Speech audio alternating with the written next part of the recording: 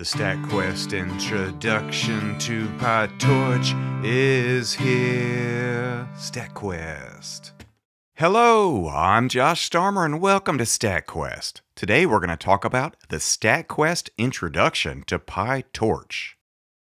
This StatQuest is sponsored by Lightning and Grid.ai. Lightning and Grid are awesome. You can do cool stuff in the cloud. Hooray!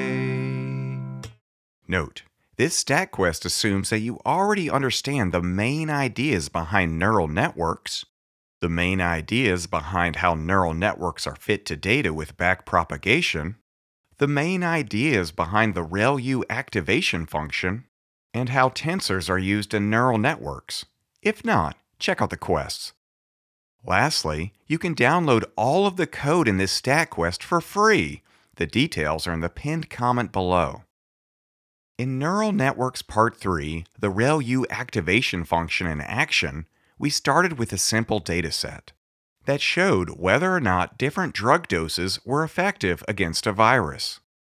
The low and high doses were not effective, but the medium dose was effective.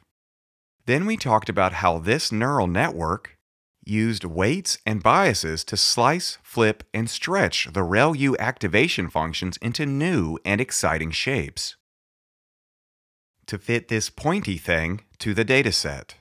Bam. Hey look, it's StatSquatch.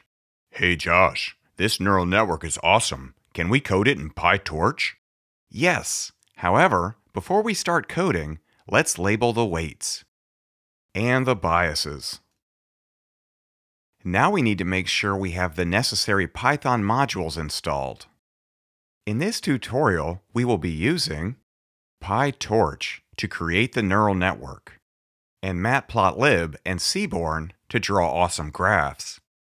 If you need help installing any of these, check the pinned comment below. Now that we have installed everything that we'll need to implement this neural network, let's get coding. The first thing we do is import the Python modules that we will use. First, we'll import PyTorch, which is actually called Torch because that is what it was originally called before it was ported to Python. We'll use Torch to create tensors to store all of the numerical values, including the raw data, and the values for each weight and bias. Then we will import torch.nn, which we will use to make the weight and bias tensors part of the neural network. Then we import torch.nn.functional, which gives us the activation functions. Then we import SGD, which is short for stochastic gradient descent, to fit the neural network to the data.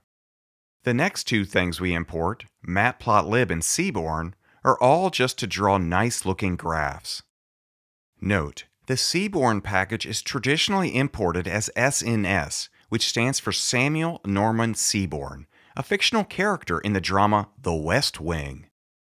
The dude that wrote Seaborn is just a big fan of The West Wing and names his stuff after it. Strange but true, bam! Now let's build this neural network. With PyTorch, creating a new neural network means creating a new class. So we start by creating a new class that, in this example, we call BasicNN. And BasicNN will inherit from a PyTorch class called Module. Now we create an initialization method for the new class. And the first thing we do is call the initialization method for the parent class, nn.module. Then we initialize the weights and biases in our neural network. We'll start with weight W sub 00, which is set to 1.70. So we create a new variable called W00 and make it a neural network parameter. Making this weight a parameter for the neural network gives us the option to optimize it. Now, since weight W sub 00 is 1.70, we initialize the new parameter with a tensor set to 1.7. Note, since this is a tensor, the neural network can take advantage of the accelerated arithmetic and automatic differentiation that it provides. Lastly, because we don't need to optimize this weight, we'll set requires_grad, which is short for requires gradient, to false.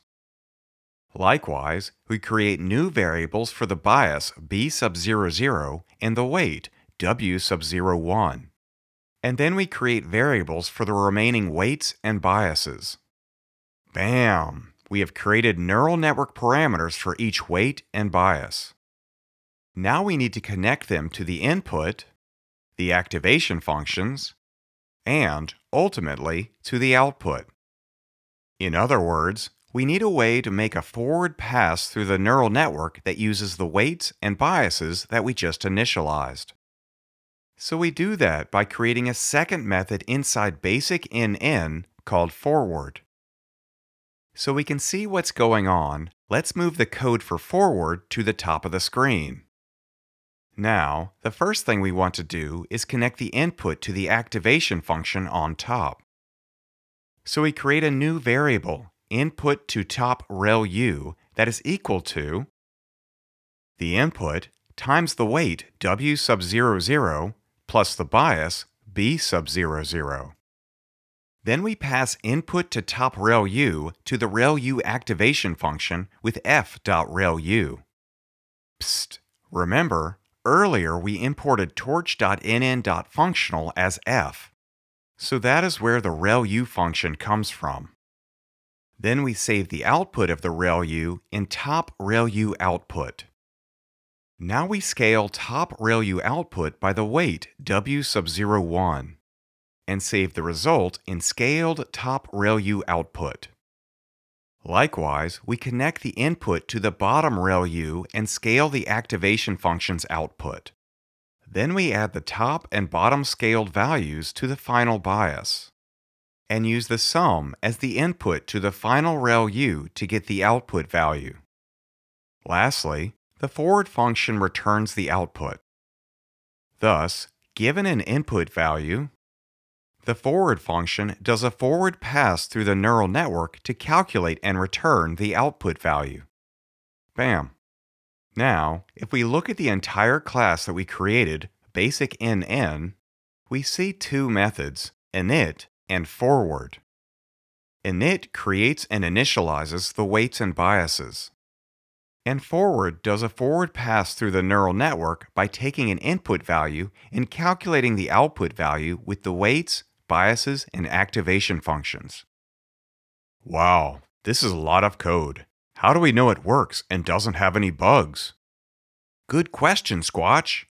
We can verify that the code works by plugging in a bunch of values between 0 and 1 that represent different doses, and see if the output from forward results in this bent shape that fits the training data. So the first thing we need to do is create a sequence of input doses. And we do that with this command. Here, we use the PyTorch function linspace to create a tensor with a sequence of 11 values between and including 0 and 1. And we store the tensor in a variable called input doses.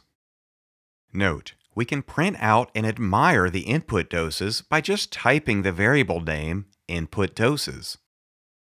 Now, the idea is to run these input values through our neural network. So we'll make a neural network that we'll call model from the class we just created, basic NN. Note, we are naming the actual neural network model because that is the standard variable name used when coding with PyTorch. Thus, from here on out, I'm going to use the term model and neural network interchangeably. If this freaks you out, check out the StatQuest on models. Anyway, now we can pass the input doses to the model, which, by default, calls the forward method that we wrote earlier. And we save the output from the neural network in a variable we cleverly named output values. And now that we have both the input values to the neural network and the output values, we can use them to draw this graph that has different drug doses on the x-axis and their predicted effectiveness on the y-axis. First, we set the Seaborn style to white grid so the graph looks cool. And then we use line plot to draw a graph of the data. On the x-axis, we put the original input doses. And on the y-axis, we put the corresponding output values. And then we make the line green and wide enough to easily see. Lastly, we set the y and x-axis labels. And that code gives us this graph. The graph tells us that the neural network we created earlier, basic NN, does exactly what we expected. In other words, earlier we showed that when we put input values between 0 and 1 into this neural network, the output was this bent shape, which is the same as the graph we drew with our code. Double bam! Now that we can create a neural network in PyTorch and graph what it can do, can we pretend that we don't already know the optimal value for b sub final is -16? Sure thing, Squatch. We'll just set b sub final to 0. And we can now use PyTorch to optimize b sub final with backpropagation. The first thing we'll do is make a copy of the original class we created, basic NN, and change the name of the copy from basic NN to basic NN underscore train, because we want to train this neural network. Then we change the initial value for final bias to 0.0, and we set requires underscore grad, which, remember, is short for requires gradient, to true. Setting requires grad to true is what tells PyTorch that this parameter should be optimized. We can verify that setting b sub final to 0 results in a neural network that no longer fits the training data by drawing a graph of the neural network's output like we did before. Only this time, we create the model from basic NN underscore train instead of basic NN. And because final underscore bias now has a gradient, we call detach on the output values to create a new tensor that only has the values. In other words, because Seaborn doesn't know what to do with the gradient, we strip it off with detach. The original graph we drew for basic NN shows effectiveness equals 1 when the dose equals 0.5, which is correct. In contrast, the graph for basic NN underscore train shows effectiveness equals 17 when dose equals 0.5, which is way too high. And that means we need to train the neural network to optimize b sub final, which means we need to create this training data.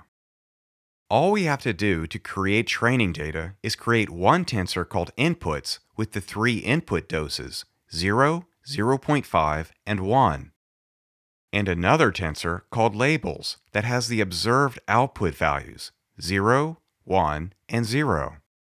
Now we are ready to optimize the last bias, b sub final. Unfortunately, this next step requires a lot of code. But don't worry, we'll go through it one step at a time. Also, spoiler alert, later in this series on how to implement neural networks, we'll see how PyTorch Lightning makes this code a lot simpler. Anyway, the first thing we do is create an optimizer object that will use stochastic gradient descent, SGD, to optimize b sub final. Psst! Remember, we imported the SGD class from the torch.optim package way back at the start. So, in order to optimize b sub final, we pass model.parameters to SGD, which will optimize every parameter that we set requires grad equal to true. We also set the learning rate to 0.1. In a bit, we're going to use our new optimizer to optimize final bias. But first, just so we can see how gradient descent improves the value for final bias, we'll print the current value. Psst! The stir function converts the tensor value into a string so we can print it with other text. And now we are ready to code the for loop that does gradient descent. Note, if you're not already familiar with gradient descent and stochastic gradient descent, check out the quests. Oh no, it's the dreaded terminology alert. Each time our optimization code sees all of the training data is called an epoch. So, in this example, every time we run all 3 points from our training data through the model, we call that an epoch. Thus, we start our optimization code with a for loop that counts the number of epochs. And we set it so that we will run all 3 data points from the training data through the model up to 100 times. Now we create and initialize a variable called total loss that will store the loss, which is a measure of how well the model fits the data. For example, if our unoptimized model fit the training data really poorly like this, and we had this really large residual, the difference between what the model predicts and what we know is true, then the loss would be relatively large. In contrast, if the model fit the training data a little better, and we had a smaller residual, then the loss would be relatively small. Thus, for each epoch, we will use total loss to keep track of how well the model fits the data. Now we start a nested for loop that runs each data point from the training data through the model and calculates the total loss. In this case, that means the for loop starts with the first point in the training data and determines its input or dose and its known label or effectiveness. Then it runs that dose through the model to get a predicted output. And then we calculate the loss between the predicted value and the known label with a loss function. In this case, we are calculating the squared residual, where the residual is the difference between the output and the known value. That said, you can code any loss function that you want to use, like the absolute value loss, or you can choose from among the many loss functions, like MSE loss or cross-entropy loss, that come with PyTorch. Anyways, in this example, the predicted and known value for the first point is 0. So the squared residual is 0 minus 0 squared, which equals 0. Now we use loss.backward to calculate the derivative of the loss function with respect to the parameter or parameters we want to optimize. In this example, that means calculating the derivative of the squared residual with respect to b sub final and plugging in the predicted and known values. Note, if any of this part is freaking you out, check out the StatQuest on backpropagation.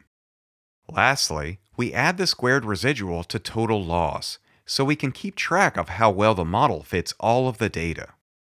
Now we go back to the start of the nested for loop and select the input and label for the second point in the training dataset. And then we run the second point through the model to get a predicted output. And then we calculate the loss, the squared residual between the predicted and observed values. Next, we use loss.backward to calculate the derivative of the loss function with respect to b sub final and this is really important, loss.backward adds that to the previous derivative. In other words, loss.backward remembers the derivative that we calculated for the first point and adds the new derivative that we calculated for the second point. Thus, loss.backwards accumulates the derivatives each time we go through the nested loop. To be honest, the first time I saw this, it blew my mind.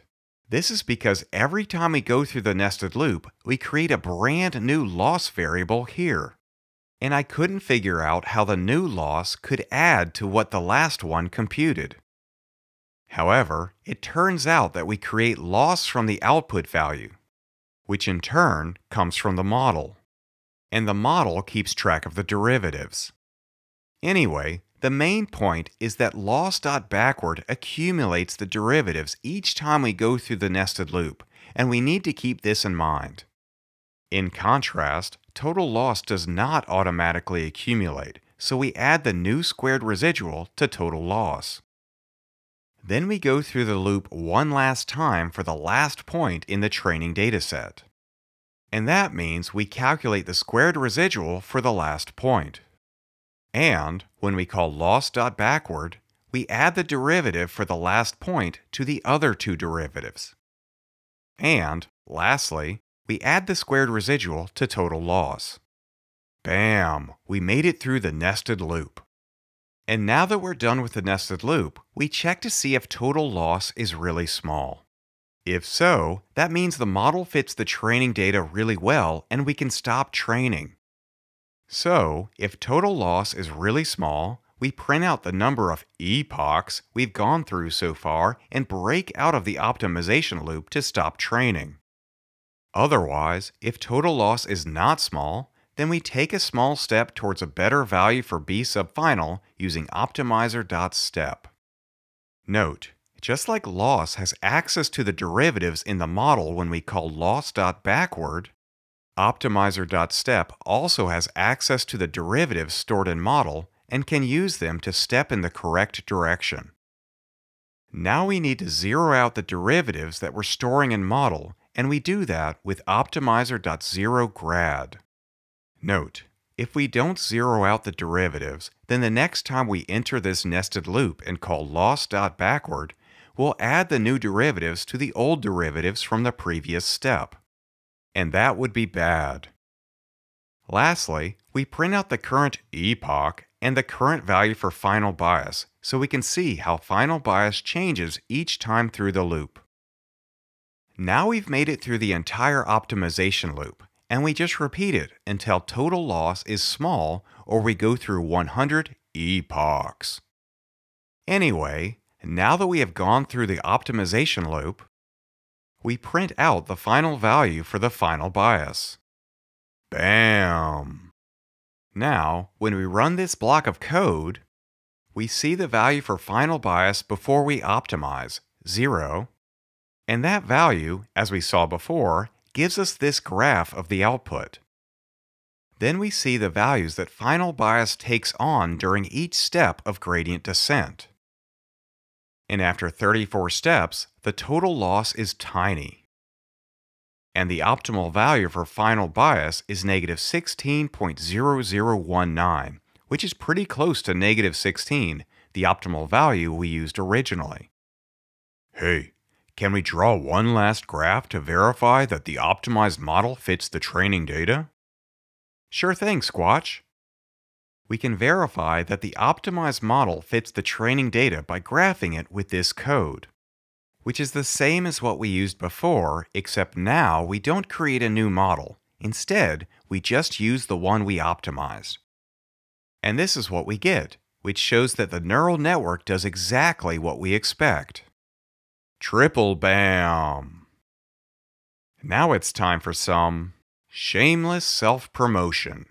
If you want to review statistics and machine learning offline, check out the StatQuest study guides at statquest.org. There's something for everyone. Hooray! We've made it to the end of another exciting StatQuest. If you like this StatQuest and want to see more, please subscribe. And if you want to support StatQuest, consider contributing to my Patreon campaign, becoming a channel member, buying one or two of my original songs or a t-shirt or a hoodie, or just donate. The links are in the description below. Alright, until next time, quest on!